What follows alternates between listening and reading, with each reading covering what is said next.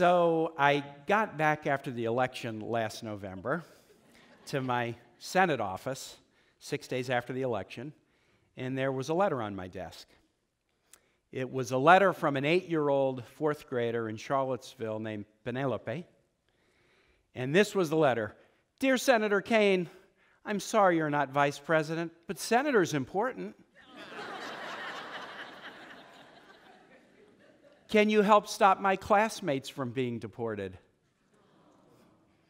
Second paragraph of the letter said, I've done a drawing to give you encouragement, and it fluttered out of the envelope in Sharpies, and here it is.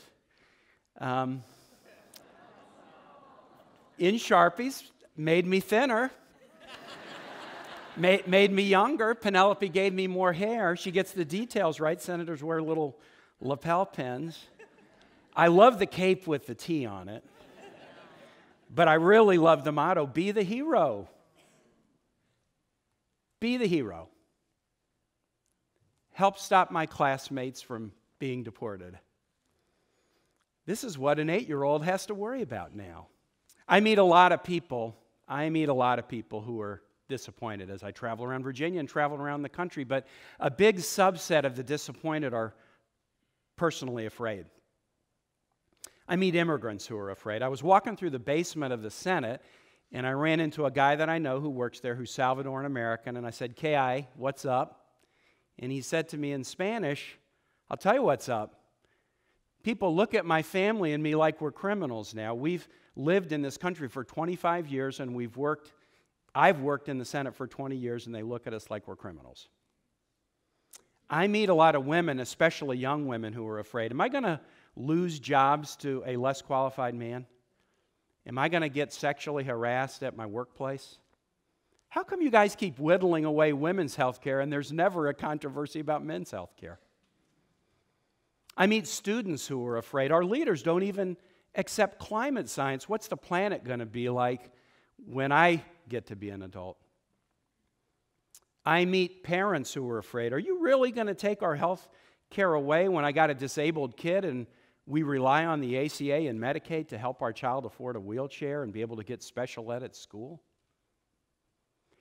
And my colleagues and I, when we talk and when we're honest, many of us are afraid that a president who demeans diplomacy raises the risk of unnecessary war. A lot of people are disappointed. A big subset of those who are disappointed are afraid. How do we deal with our fears?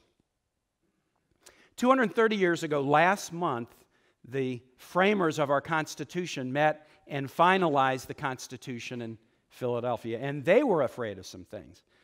First, the national government was a failure. After the glorious win in the Revolution, for 7 or 8 years, we just foundered along because there really wasn't a national government. It was 13 states kind of battling with each other. Veterans who had been promised pensions, there was nobody to pay their pensions, and so they gathered in Philadelphia to do something different. They knew they needed to create a national government, but they were afraid of that too. They were afraid if they created a national government, if they had a president, they could end up with a despot. Because what did they know in 1787? They knew kings, they knew monarchs, they knew emperors, they knew sultans, they knew popes. They were worried about the tendency of an executive to become a despot. And so they acted on their fear by designing a system to hand out our superpowers, by handing out powers to all kinds of people to check against the possibility of a despot. They put Congress first and gave Congress interesting powers to ratify treaties, power of the purse, power to declare war, power to confirm appointments. They created a judiciary, and get this, they gave judges life tenure. That was revolutionary then, and it still is. Why would you create judges for life? They did it so that a judge could stand up and say that executive order or that statute is unconstitutional without any fear of losing their job. They gave huge powers to states and to governors. They gave powers when they did the Bill of Rights a couple years later to the press to check abuses and hold leaders accountable. But the most important powers that they handed out were the powers that they handed out to everyday citizens. The power to vote, which has been expanded over time, the power to run for office, but it's much more than that. It's not just campaigning and running, the power to peacefully assemble, the power to petition your government for redress of grievances, the right to bear arms, the right to worship or not as you please without being preferred or punished for how you worship. What the founders did 230 years ago is they handed out superpowers to virtually every institution and person in this country to try to check against abuses of power and give us tools to protect people we love and to deal with our own fears. Folks, we're living through the stress test of our constitutional democracy. We're living through exactly the moment that James Madison and the others knew we would live through. Exactly the moment. We have a president who trashes Congress, trashes the courts, trashes the press, trashes notions of religious equality and even equality generally. We have a president who promised greatness without offering evidence of goodness. And the challenge that we deal with today, and other generations have dealt with this challenge, is were the mechanisms, were the superpowers we were given 230 years ago, are they up to the task? Are they up to the task that the framers intended? And I think we're seeing great evidence that they are. Congress, after repeatedly promising to get rid of the Affordable Care Act, when really faced with it, has decided not to repeal and take health care away from tens of millions of people. And instead, now I, as a member of the Help Committee, am involved in a bipartisan effort to find ways to fix, not destroy, health care. Judges are standing up. The Muslim travel ban, for example, courts have stood up and said, you really can't do that. The Attorney General said about one judge in Hawaii, this is a quote, I can't believe that a judge, quote, on an island in the Pacific can tell the president what to do. That's a complaint you can take to James Madison. Governors are saying, Mr. President, you're out of the Paris Climate Accord. Guess what? We're not backing out. Our state's going to stick with the Paris Climate Accord. The press is doing some amazing work these days to look at financial improprieties and questions of collusion with foreign adversaries. But the most inspiring thing that's being done is being done by you. The women's marches that had crowds far greater than the inauguration. The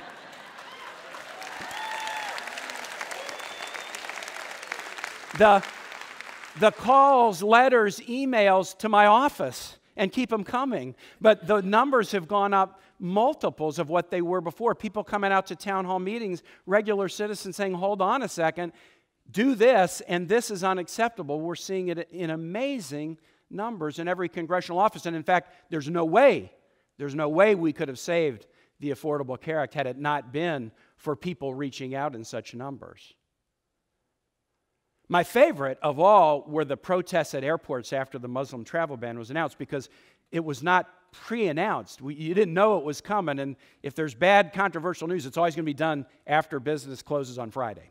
So it was January 29th, and it was announced, and people spontaneously turned out to airports. I don't know if some of you were at Dulles. I saw there's protests at Dulles, so I said, I want to go see these protests at Dulles. I went to the international arrival gate to see the protesters. Protesters calls up a picture in your mind. These were families with kids with signs like, Virginia is for lovers. We're not anti-Muslim. My favorite was a family with some young kids and a big poster of Mr. Rogers, welcome to my neighborhood. I got back to the Senate after this, and I was so excited to tell my Senate colleagues, you won't believe what I saw at Dulles. And a friend of mine, Joe Donnelly from Indiana, said, Tim, it was the same way in Indianapolis. We all turned out, but there's no international arrivals there. We were hugging people from Columbus and Chicago and saying, we love you, we don't hate you. Welcome to the Hoosier State. Penelope asked if I'd be a hero. I think there's a lot of heroes out there battling for her. But I can't sugarcoat it. I can't pretend like the systems coming to life have avoided all the bad or checked all the bad, because they haven't. Words have consequences. Actions have consequences. Votes have consequences. Silence has consequences. Inaction has consequences. And we're living through consequences, and a lot of them are really painful. I don't have to tell Penelope, she knows. When white supremacists felt emboldened, even emboldened by this president, enough to come to her town and march with weapons and chant blood and soil and Jews shall not replace us, statements from Nazi-era Germany. And when one of them murdered a beautiful young paralegal and injured 19 other people, and the events of that day caused the deaths of two state troopers who I knew very, very well, I can't say to Penelope and I can't say to you that these systems and checks that are coming to life are sufficient to avoid all the bad. I'd like to tell Penelope about her request of me, because she was writing me about dreamers, that I can keep dreamers from being deported. I can tell her that I'll do everything I can. I'll tell her that I think Congress will find a solution after the president has decided to unplug the program, but I can't guarantee to her. I can't guarantee to her that I can accomplish what she wants me to. So we can't sugarcoat the reality that we live in, but still to an amazing degree, you see these checks and balances roaring to life. And you see people out there, many, who are trying to be heroes for Penelope and others who are afraid. When I was a young man, I lived in a military dictatorship, Honduras. I was a Jesuit missionary there, and it was an eye-opening experience in a lot of ways. One of the ways was this. I realized for the first time, wow, this clique at the top, these generals, they run everything, and there's no rule or institution that they can't change at a whim. People have no barrier, no protection between themselves and power, even arbitrary power from those at the top. And it made me realize now that I'm on the Armed Services and Foreign Relations Committee and I get around the world a little bit, that most people in the world still live in a system like that where they don't have the superpowers assigned to them, and they don't have those protective barriers that were erected by Madison and others in 1787 that they can use to deal with the fears that they have. I have a prediction about this chapter in our life. It's a chapter with some pain, and there's going to be more, but I do think the end of the chapter is going to be this, that in this country, the institutions and the collective power of the American public is stronger than any individual, whether that be a president, a senator, or anybody else. I really believe that that is the end of this chapter. And it will speak to the wisdom of what these founders did, what they started to do 230 years ago. Now, my prediction depends on something. Superpowers aren't superpowers if you don't use them. So if you were just a quirky kid in Brooklyn and you realized that you had spidey senses and you didn't know and you didn't do anything with them, you would just be a quirky kid in Brooklyn named Peter.